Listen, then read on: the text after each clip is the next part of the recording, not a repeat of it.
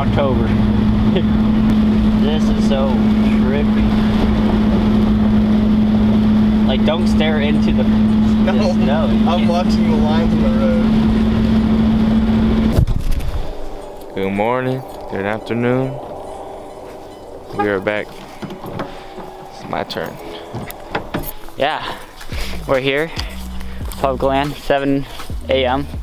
A little late, you know, and then we ended up getting here super early. It was like snowing really hard, so we were like, all right, you know what? We're just gonna chill in the truck and wait till it stops, and then come in and set up. And then we all fell asleep. Arms up to bat. We're on the same piece of public that we came to last week, and I miss my doe. And then if you guys go back to the video, or show you guys right here, if you slow down the video enough, you'll see that the tree moves before the deer does, so I hit the tree. So that's the reason why I miss. Or we're just gonna say that. I'm a tree slayer.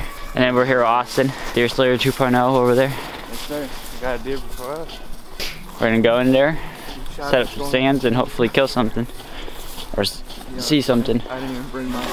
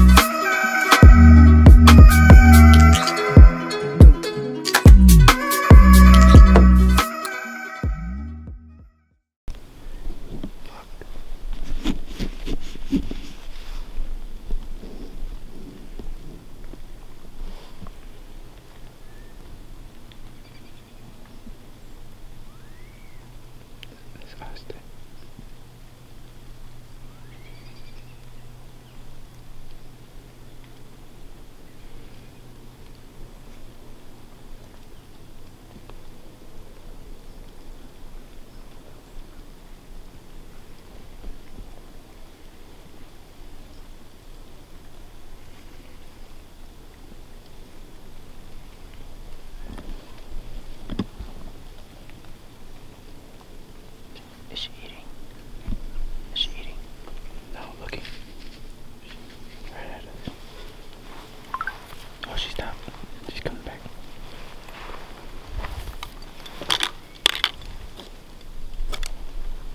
Alright, y'all. We got all set up now. It's about 8:30, and while we were setting up, we literally just had a doe come in, and she got spooked because my bow was still on the ground. Andrew tried to lift it up, but we got Austin about 60 yards down, and we got perfect wind, and hopefully we get one.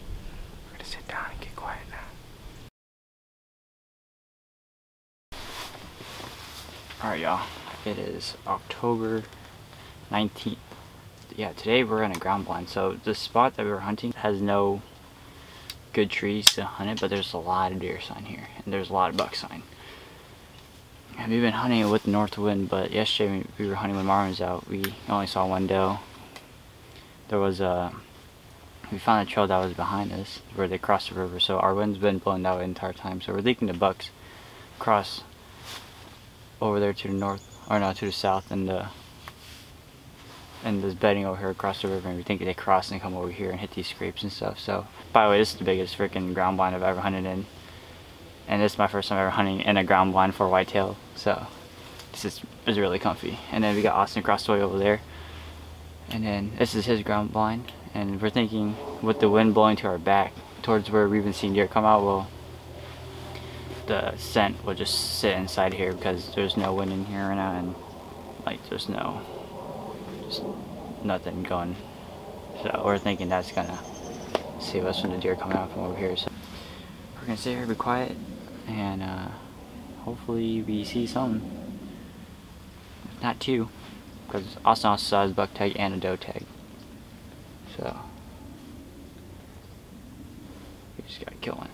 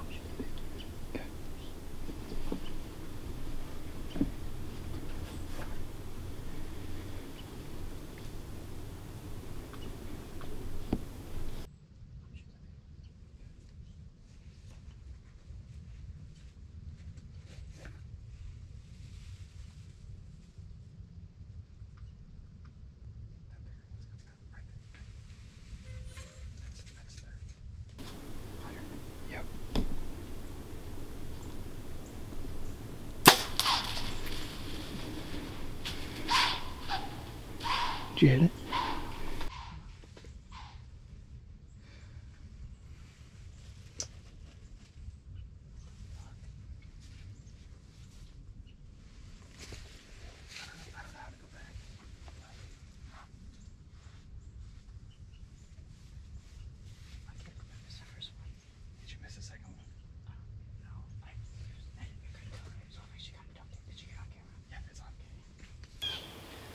Up.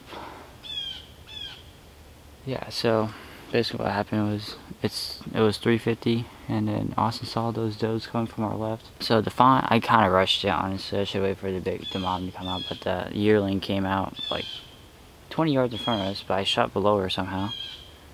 And then that mom stayed back a little bit and she had us pinned.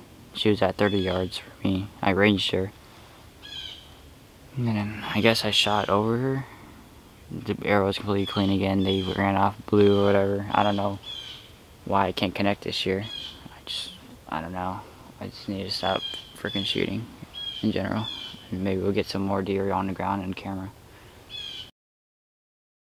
Alright y'all, Follow Outdoors, welcome back. We had some camera issues, batteries were dying. 2 batteries are dead right here. GoPro died, and so I had my brother Marvin record. Alright, like I was saying, Marvin was recording on his phone and a 6-point buck came, and I don't know what happened. He got spooked and he ran off. And that was like what, 8:30, and after about an hour we were just sitting, chilling. 3 does came, 2 small ones, and I waited for the big one. The big one looked like he wasn't gonna come in, but I shot her and I left the arrow over there. I looked at the arrow. Arrow looks like good blood. We'll get the camera out there, but we're gonna wait a little bit and catch y'all over there. All right, rolling the GoPro.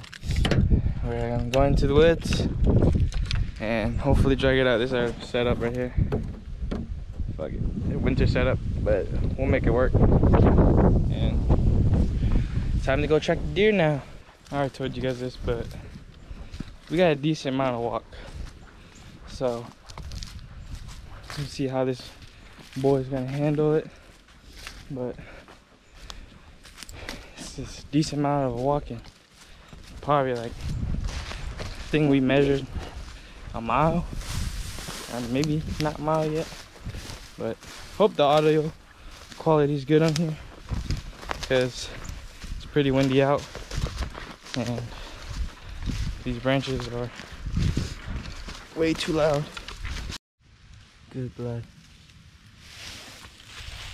1, 2, blood. Good blood. Good up. Blood. Yeah, she broke that branch. She's leaking pretty good. She goes there.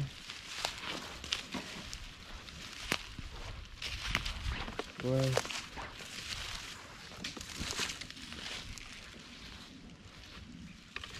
Blood.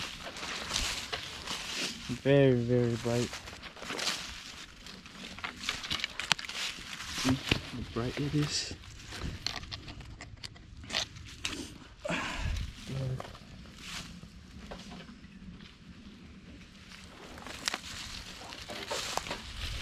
Broke right here. Did she go down here? Yes, she did.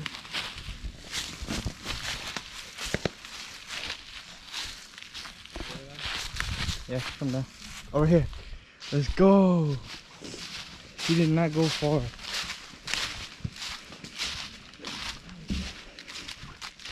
She did not go far.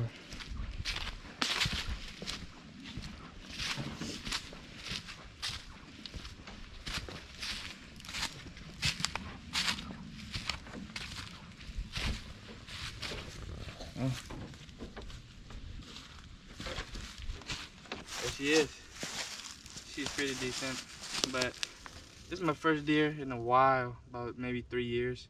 I know I'm kind of slacking, but and I got it real early, so we're in this creek right here that we scouted. There's a lot of doe, and I tagged her up as y'all seen,